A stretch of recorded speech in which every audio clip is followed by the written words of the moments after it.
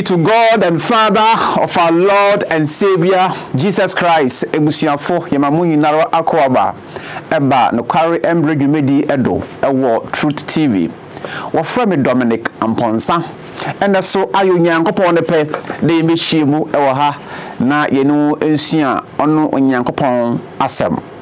Mesrew da obefa Bible pen no paper na yensem biara ayebeka ha no odofo a wo hwe me whatever to Bible no ho na hu den sama ye ka no eye no kwaresem anade oye atro esem adesua aye godwara aye no ehwe and say responses to objections against Christ's deity. Responses to objections against Christ's deity. And someone enimpa bia womo engine tum de Jesus Christ ayo nyankopon no womo eka editia sa nchekere no dam ensami ene yepade yehwemo yehu ewo yadesuamu de Jesus Christ according to the Bible no oyo nyankopon prekope na dem gidi eye Christosom ne foundation Christosom ne fapem a wo Kristo ni biara a se wugitum na afinsu wutumi ekyerechiremo. And for the past 1 month, you know, you share a dance bebre from both the Old Testament and the New Testament. I that Jesus, according to the Holy Bible, Jesus is God, Jesus is divine, Jesus is deity. Now, there are so many objections, there are so many arguments, unbelievers and skeptics level against the doctrine of the divinity of Jesus Christ. Although you Christonia, although sisi oho, that the men sama wakatia yes Christo ni nyame oyeno, ebetum di anu yimapa ama dem enkrofono. Na dama di no, we Christonia enye se me pa na meye. We Christonia, it is a must. It is imperative for you to be able to defend the faith.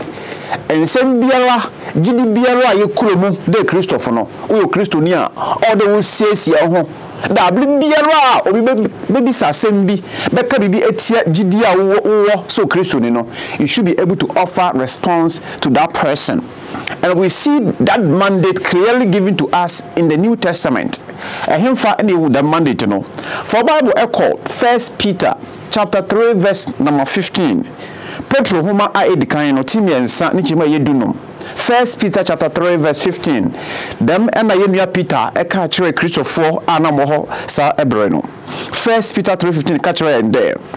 But sanctify the Lord God in your heart, and always be ready to give a defense to everyone who asks you a reason for the hope that is in you, with meekness and fear. Enti yenua Peter as yembu ewrade Jesus konkron ewo yakomemu na yeye krado always be ready yeye krado da always we have to be ready always. Therefore, are you ready always to defend your faith as a Christian? Peter say, and always be ready to give a defense to everyone. You should be ready to give a defense. Hela kasa and Greek kasa yenya the word defense anuyi is the word apologian. Damaka say in the English word apologetics. And what's it? Addition bia ya Christosumu I for the Christian apologetics. That's the foundation. That concept every year from the Bible. And Peter say, and always be ready to give a defense to everyone who asks you a reason for the hope that is in you, with meekness and fear. And to obi biara obebi so asem biara a reason for the hope that we have, that Jesus is God, Jesus is coming again, Jesus is come to judge the living and the dead. God is a Trinity. Jesus' blood saves. The Bible is the word of God. Jesus Christ is a historical personage. The men church ayekura de Christopher. Today people are challenging it. A lot of people are challenging these fundamental beliefs of Christianity. I mean, your Christoni, all the will say, it's a Christosuma, a Christosum quantity of the Bible that work. Sorry, but best yes, then send be a TV so, radio so, baby biara. So, or they critique Christianity, no, you should be ready to respond to that person. Now, Peter actually Peter say, but do that, but with meekness and fear. with meekness and fear. Yenye ewa hobrase ni osuromo odwe ni osuromo. Enti ye defend Christianity enye ntokwa enye sekan enye argument enye echinjedie mfaso biawa eni ho na mmom ye befa odokwando odwokwando ni obukwando ye di achurch dem krofo no mu ahu Kristosom ne sonko ne ne kware a oye okopon emeye nyinanti ase da itodofo. Defending the Christian faith is mandated by Scripture. Christian apologetics is mandated by the Bible. It's not just for preachers, it's not just for church leaders, but for every Christian. It is your mandate to defend the faith when people ask you about the reason that is in you. Na enchire another Jesus eonyame no. There were so many objections amanfo edirezitia dem doctrine no ana dem church no yemnuanom nkremofo enyi ntum da Jesus onyame yemnuanom Yehowa dansefo enso church the same thing that Jesus no onye God. Jesus is just like to Yehowa dansefo no Jesus is something like lesser God or ye nyankopon bia I say no ondu eja no but or a lesser God eja no obo Yesu na jano boy Yesu ye no na odi Jesus ebo nyoma aka ni nyina odofo. These are all argument skeptics, Muslims, Jehovah's Witnesses are unleashing against this belief of Jesus as as God. And then no ya some of these objections. We are going to examine two of these objections that this group of people are making against the divinity of Jesus Christ. This them objection. Now, the first objection, this is objection. This is the objection. God cannot be born, circumcised, eat, sleep, be weary, be tempted, die, etc. But Jesus experienced all this, therefore he can't be God. Therefore, then the objection epedochere. Nya the ma asemi ekanede. Onyankopon yenwo. God cannot be born. Onyankopon yentumi yenwo Onyankopon. God cannot be born. Now they will quote Galatians chapter 4 verse 4. Ehwo Jesus yewo no. Jesus Bible chire ende wo bra embe no so no Onyankopon so no ba a oba ewo no mano bai. Galatians 4:4 eka chire ende Jesus no he was born, but the argument that they make is that God cannot be born. Then the second one, circumcised. Jesus, watch Luke chapter 2 verse 21. Bible catch Jesus was circumcised on the 8th day. Okay, now argument in Yankopon yentwa ne twetia Yankopon yentwa ne twetia Jesus ayetwa ne twetia obede ne otuma Yankopon Onyankopon endidi. But Matthew chapter 26 verse 26 they will say Onyankopon Jesus a Christ of yes Onyankopon didi wo ho Onyankopon Bible say onda no atonko. But Matthew chapter 8 verse 24 Jesus or die. Then John chapter 4 verse 6 Bible catch there and there Jesus obey. Jesus was weary. But Onyankopon Bible say Onyankopon ombre omnipotent ombre anado ontonko empo na wada nti Onyankopon ombre. Then Matthew chapter 4 verse 1 to 2 Jesus ya so no hwe but genu beka kire de Onyankopon ya nso no hwe ampa Bible so church de Onyankopon ya nso no hwe. God cannot be tempted. Who can James chapter 1 verse 13 Then Onyankopon but Jesus Matthew chapter 27 verse 50 Jesus ewi. So argument in there. How can you say Jesus experienced all this? Jesus was born, Jesus was circumcised, Jesus ate, Jesus slept, Jesus became weary, Jesus was tempted, Jesus died. It's a Christopher, Adentina, Yesu Christo, Adam Yamin no ye, Madam Yamin to be found to Yankopon or ye no more dead, Jesus or Yankopon. How can you justify your belief that Jesus is God whilst he experienced all these things that God cannot and does not experience?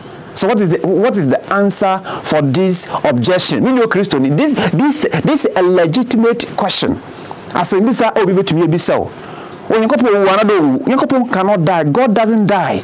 Onyankopon ohoda. But Jesus Christ yes Onyankopon oba be we. So how can he be God? Onyankopon yenso no hwe. But Jesus Christ obonsam so no hwe. So how can he be God? Onyankopon yentwa de twetia, but Jesus yetwa de twetia. So how can you say your Jesus is God? Me no Christian a wo hwe me. Wo yo Christian a oda wo siesia wo ho. Da de nsem bi sia manfo ebi sei. Wo betumi di anu yi amadam nsem bi sei. Yene no krabofo ebi sei yen. Yehu adansefo ebi sei yen. Eyi yene mu krampo a wo mu ewo osoma huru mu. Empo e Christopher bebre ewo asori ni mu a. De nsem ni na no it beat their imagination. It defies to them, it defies logic, and it is so difficult for them to affirm they believe that Jesus is God. So, what is the response to this objection or question that people ask about the deity, the divinity of Jesus Christ? Onuya, mesro do for Bible na yetumika ya kan bibi awo John asempa emu, the gospel according to John. Say yesha John asempa no mu a verse 1. John chapter 1 verse 1. Eho ekachire ende. In the beginning was the word, and the word was with God, and the word was God. Yes, yeah, I'm a young there. Where the way ejina Jesus Christ. Bible say, ahyase no na asem no ho, na asem no nyankopon a yeni no ye gya no na ho. Na asem no eyo nyankopon Kaitheos and Hologos. Dem na Greek asa no eka kire yen. Na dem asem yi a oyo nyankopon ewo John chapter 1 verse 1 no. Say yep down to John chapter 1 verse 14. This is what John's gospel says about the word. John chapter 1 verse 14. I will catch you in there. And the word became flesh and dwelt among us, and we beheld his glory, the glory as of the only begotten of the Father, full of grace and truth. John said, na asem no beye honam na obetena yemu ni yehu na nyiminyam yehu na nimunyam odofa awutie me asem na oyo nyankopon ewo John 1:1 no na asem no yo nyankopon no. John chapter 1 verse 14 culture and the asem no beye honam high hologos south egeneto. That's what the Greek says. Helakason culture yen asem no beye honam. Therefore say asem no beye honam a wado oyo na de today nimpa wado oyo na de today honam. And the simplest response to this question and now objection there. Onyankopon yenwono. Onyankopon yentwa ne twetia. Onyankopon nidi. Onyankopon onda. Onyankopon ombre. Onyankopon yenso no nhwe. Onyankopon enwu. But so onyankopon ba nimpa mu a the madi na obetumi aye because wa ba nimpa mu. And the Jesus Christ onyankopon adentia. Dem me nyina oyey adentia osande oba honam oba nimpa Bible say na asem da ye honam.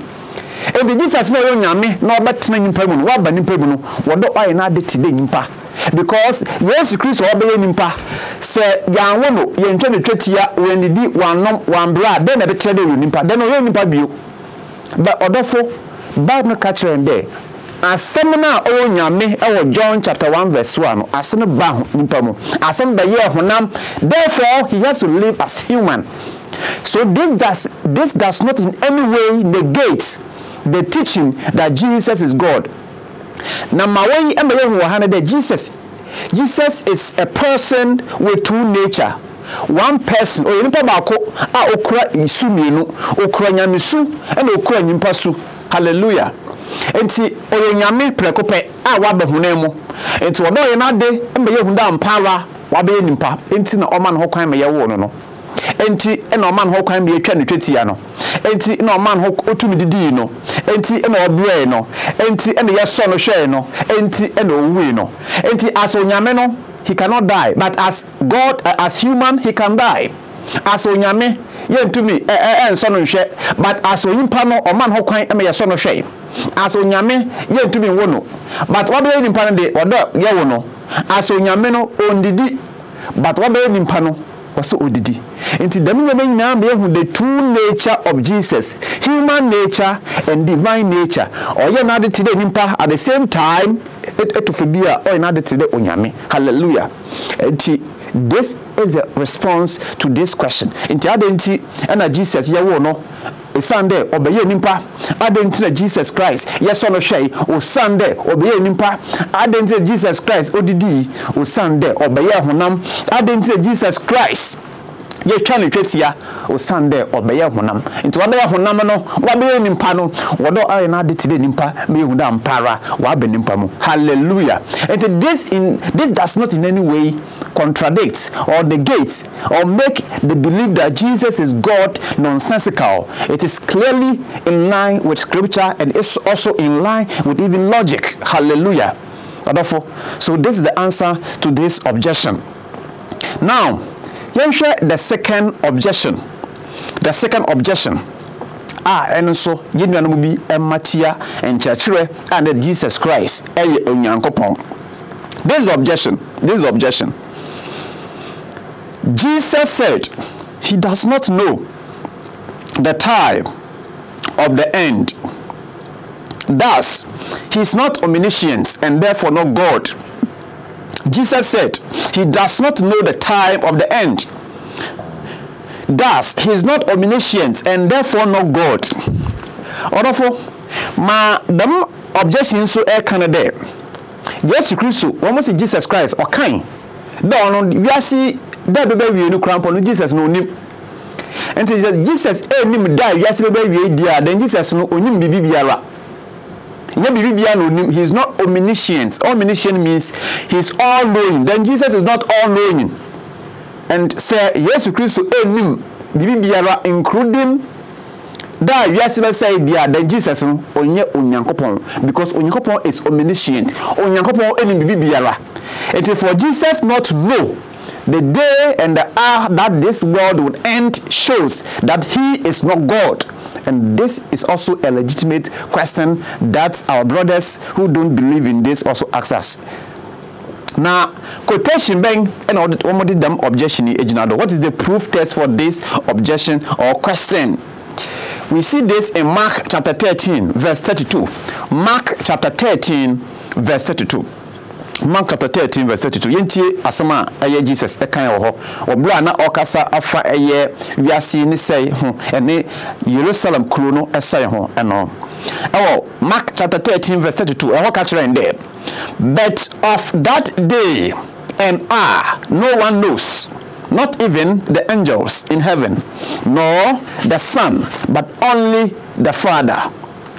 I repeat, but of that day and hour no one knows, not even the angels in heaven, nor the Son, but only the Father. Jesus say, na edano ena dono de obi biara niwa onim abofo awo osorompo enim na onipa ba no so enim na mom ejano nkuto edano ne dono abofo awo soro enim na mpo onipa ba no ye Son no oba no so enim na eja no nkuto ono eno onim eye da eye wiase beba ewiyi enkopon ementiase da ntodofo we quote them quotation kirewa at least it makes sense. Yes, Jesus say da wiase beba ewiyi no the day and the hour onim, but we had shame back almost a culture Jesus now according to the Bible no Jesus Christ possess the attribute of omniscience. Yes, Christ who can John chapter 16 verse 30. As you from beside yesterday, Jesus, we know you know all things. You know wouldn't be biara. And Jesus be beside one then afia and son of Majediana. It is Jesus no in one breath no he claimed to be omniscient or he admitted that he's omniscient. But here Jesus is saying there's something that he doesn't know. And what is that? The day and the hour that this world will end. So, how do we respond to this objection? Therefore, this objection can be answered with the text that we see in John 1:14. John 1:14 catching the assembly by honam, and the word became flesh. It yes wa benipebo. It become be there. Yes Christ who stayed the New Testament Gospels now. he sometimes portray his divine qualities and he sometimes also portray his human qualities. And back to this question, no. Over here in Mark 13:32, no, Jesus is exhibiting his humanity. Jesus Christ, so here he's speaking in his human nature. He's not speaking in his divine nature. He's not speaking in his divine nature, but his human nature. And what is the evidence for this? Philippians chapter 2. Philippians chapter 2. Osmafo palio ana sunsun konkron ashanmano emayen no kwasembi na hon konkron efa Jesus Christ ho. Philippians chapter 2. Mesra wodo Bible back ho. Philippians chapter 2 verse 5 to 7. Yentie yenua Paul asama onyakopon hon konkron de ma no efa ye Jesus Christ ho. Na haya makoti wi wakada o ye pe bebi a Yesu Kristo na kasa wo ko Paul. Na Paul de ono bitumi a train bibia for Jesus ho ana. Omia, I have said it over and over again. We shouldn't let people intimidate us with passages of the Bible that we should use to defend our faith. We are asking the whole Bible. Does the Bible teach that Jesus is God? And the young Bible no pay for that Jesus is God. So we go to Philippians and any book there. Don't let somebody dictate to you that this book there don't quote, because it is also part of the Bible. Philippians chapter 2 verse 5 to 7 is also part of the Bible. You cannot say I have Paul or 20, you will not accept it. It's also part of the Bible. We are asking the whole Bible, not some portion of the Bible. And Philippians chapter 2 verse 5 to 7.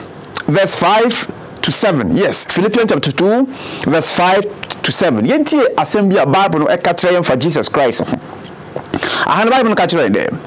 Let this mind be in you, which was also in Christ Jesus. Adwin bia ma adwin ya wo Jesus mo no. The madwin no entra mumu de Christopher. Na den adwin ho asem. And na Paul epeda okatre Christopher no. That's it. Who being in the form of God did not consider it robbery to be equal with God. Bible catching Jesus Christ, no. Now he was in the form of God. In other words, Jesus was God. He was in the form of God. Now so when Bunu Katsi don Yakopon Bepe and also Yakopon Bese, he was God fully. But because of divinity, Jesus Christ relegated himself. Now, verse 6, verse 7. But made himself of no reputation, taking the form of a bond servant, and coming in the likeness of what? Men. Hallelujah. Yes, Christ saw in couple prekopeno. O san nimpan kwajinti Jesus Christ eyi no eton ho pan. Greek no say horse animal fe na o Yakobon suban mu, but esa nimpan kwajinti Jesus eton ho pan. He afon e kenosen Yes Christo eton ho pan. Odofo enti asama Jesus Christ ekan e John Mark chapter 13 verse 32 there. Onim edano ne edon no Jesus Christ e de kire na ho brase. Hallelujah. As a God, as God he knows. As onyameno onimedano ne don no. But as nimpa wa brand ho ase ama ejano no, he did not know. He was exhibiting his humanity. Philippians chapter 2 verse 5 to 7. Jesus was in Mark 13 verse 32 exhibiting his humanity and at the same time his humility. Bible says brand ho ase. He humbled himself. He took the form of a bond servant and coming in the likeness of what? Men. Now what to do verse 8 now? Bible is there. And being found in appearance as a man, he humbled himself and became obedient to the point of death, even the death of the cross. Into Jesus, a down in the door, no, I didn't see nothing on him because no obeying him. I didn't see a Sunday, not or trainer who brassy. Na wafa atono hodo the obedi nimpa nkwa. Odofo. Into this passage in Mark 13:32 does not in any way negate the deity of Jesus. As onyame no nim. But as onimpa our brain ho ase, also nimpa nkwaje nti eno no na osi onim, all because of his humility and hobrase a ofa to no hodo. Bible say he humbled himself. Nyobi no share no ono ankasa no share no ho no ba nimpa mu the obabaji nimpa a wayere dan enkwa. Ndi odofo Jesus no oyonyame. Jesus no oyonyame. Adenti ene ye wo no osane obeye nimpa. Oba honam mu, obeye honam, obre no ho ase. Adenti ene ye twa ne twetia. Adentia osande oba nimpa mu. Adenti ene odidi, adentia osande oba nimpa mu. Adenti na odai, adentia osande obeye nimpa. Oba nimpa mu, obeye honam, adenti na obre osande obeye nimpa. Wodo obre embeye honam pa obeye nimpa. Adenti na yeso no hwei. Yeso no hwei amatre na mpara or you fully human. Just as every human being is tempted. Nanso ono yeso no hwei. The Bible say ono kuto ni yeso no hwei nanso wanya boneda. Hebrews chapter 4 verse 15. Adenti na owu. Wodo owu mo che da mpara obeye nimpa. Osane onipa biara odo owu. But ono peno bi owu yi na owu endi ni dutum na ne nansa no osoro fi ewufomo. Na wansanso ewu bio odofo adenti na oka do nim da no ni do no osande na wa bre no ho ase o de kire na ho brase ase onyame no nim, but wa be nimpa na wa bre no ho ase ewu nimpa nkwaje mu nti na oka de no onim no nti this does not in any way negate the bank the doctrine that Jesus is God. Bible church prefer Isaiah 9:6 of friend mighty God. Micah chapter 5 verse 2 the Jesus no ninda efitete odomankoma odofo. Daniel chapter 7 verse 13 to 40 chende amama ina besum Yesu awe nipa ba no. The New Testament here, Jesus say, oye ashase ne wiei, the Alpha and Omega. Revelation chapter 1, verse 17 to 18. Then when Yankopon so Jano Yahweh, and so in Isaiah chapter 44, verse 6, also can there, oye the first and the last, oye the Alpha and Omega. No, Jesus also in the New Testament says he's the Alpha and Omega. John chapter 20, verse 28. Philip F. there, my God and my Lord. Identity Jesus Christ on Yankopon one casentia Philip Thomas. Identity one casentia Thomas. See that Thomas. Even identity and our flame there. My Lord and my God. Whilst I'm just a prophet. Therefore, Jesus is God. The Objections in no way negates the doctrine, the deity of Jesus Christ. Yes, Christo. Eba honemo. Tina odo bonebra denimpa.